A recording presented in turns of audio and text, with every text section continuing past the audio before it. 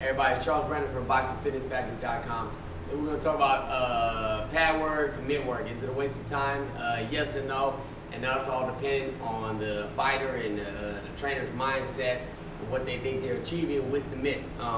Mitts is a great cardio workout. It's good if you want to interact a little bit with your fighter, work on a specific thing, but it's nothing beats the sparring, and nothing's going to prepare you for fighting like the sparring.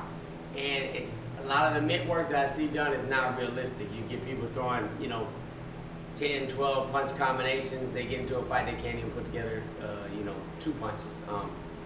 They don't move their feet a lot of times in the mitt work. A lot of times it's just a redundant pattern.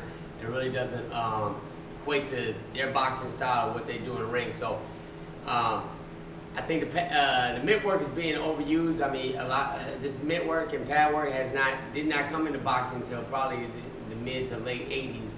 You take, all the old time fighters, Sugar Ray Robinson, widely regarded as the greatest fighter of all time. He never hit a mitt. So just be cognizant of what you're trying to do when you're on the mitts. Don't try to be fast and just try to hear the mitts pop. Really work on your technique.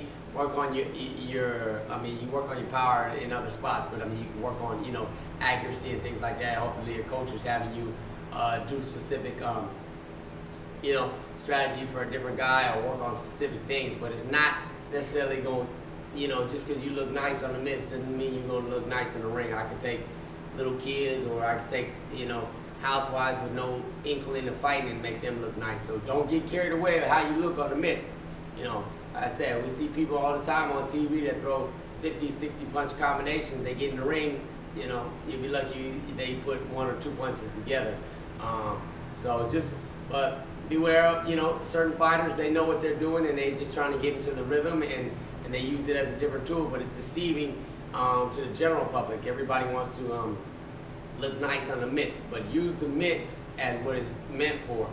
Accuracy, a little bit of timing, you get a little more close with your trainer, and he can work on specific things. But don't just go in there and try to be fast and look nice and pretty, because at the end of the day, fighting under the bright lights is going to bring out the real deal. So you got to spar, you got to hit the heavy bag, all the redundant stuff that ain't changed over the last 120 something years. Subscribe to me at Boxing Fit Factory on YouTube. The website's boxingfitnessfactory.com.